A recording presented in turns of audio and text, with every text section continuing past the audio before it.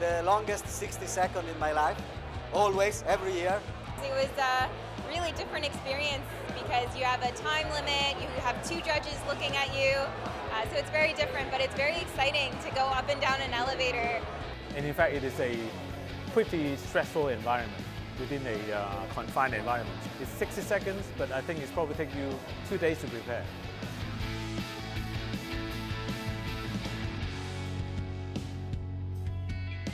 This is an elevator pitch, meaning that you have very short time to catch the attention of the investors. This year we have over 650 applications for the first stage, and the finalists tonight is 126. It's the biggest so far. And of the finalists, over 70% of them are coming from overseas. The final 10 will be given a 3-minute presentation to the final judges. They will be given special prizes according to different categories.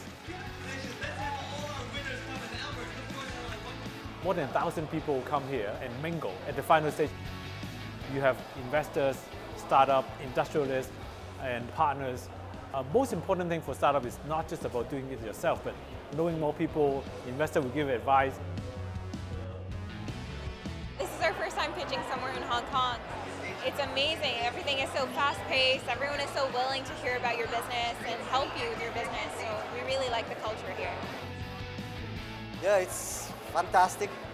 This is my third experience today. Every year it gets better. Polite people, very open to hear about the technologies and products. If you have an idea, if you dare to participate, we'll give you an opportunity. It appeals to a lot of different people at different levels. Even some students would like to participate. If you go to the science park, you will see that a lot of youngsters are chasing their dream in the science park. We cannot stop.